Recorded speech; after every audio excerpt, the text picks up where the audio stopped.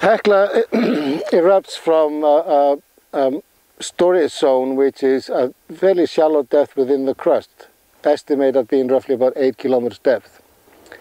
We don't know exactly the shape of it, but that storage zone contains magma which is variable composition. So at the top you will have silicic, light colored magma, if you like, more silicious, and as you go further down it becomes more basaltic or more mafic. And in other words, it's layered. And when it erupts, you tap first the silicic magma and you form the light colored pumice. As the eruption progresses, you start to tap the more mafic layers deeper down, hence the color will change, and same applies to the composition. The composition of the products that come out changes and becomes more mafic, or in other words, more magnesium rich, more iron rich.